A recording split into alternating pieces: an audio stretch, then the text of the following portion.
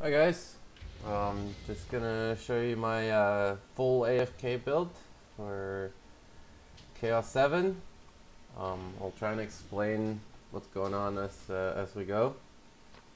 So I don't use weapon manufacturers because the DO cost is too high. Flame auras are cheaper, and then cannons are significantly stronger than the weapons manufacturer. You just have to be careful with the geodes, but the two flame auras kill the geodes just fine, and then after that you get the benefit of higher DPS from the cannons. I recently found a little trick on how to deal with siege rollers AFK.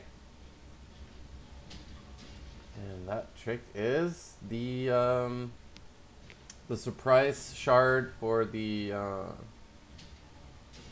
geyser trap, which is why I put geysers at all the walls.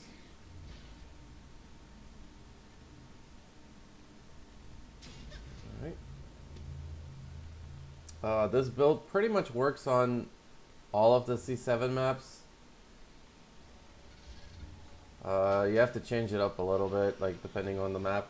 I'm probably going to release videos for each different C7 map.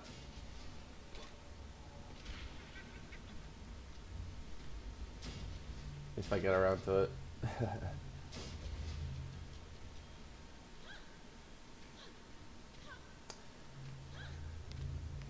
For the geyser trap, you're going to want to focus on defense power. So everything that raises the geyser trap's defense power is what you want. The critical doesn't do anything. I've tried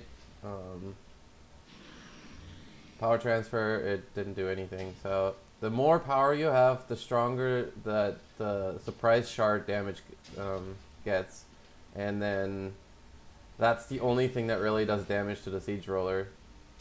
So yeah, just focus all on power. Get your highest power medallion, put destruction, and put vampiric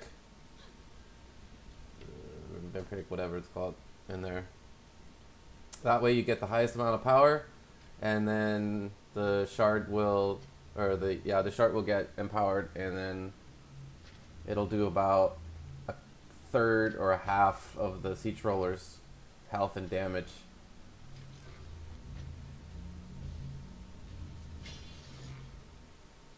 And that looks like it's the end of the build. Cannons, you're going to want the heavy cannonball shard and a rate shard, so you can crank out the DPS and the stuns. Basically, the cannons serve two purposes. They stun they keep the siege rollers stunned a little bit so they don't just tear up the walls, and they kill bosses basically. So all right, enjoy.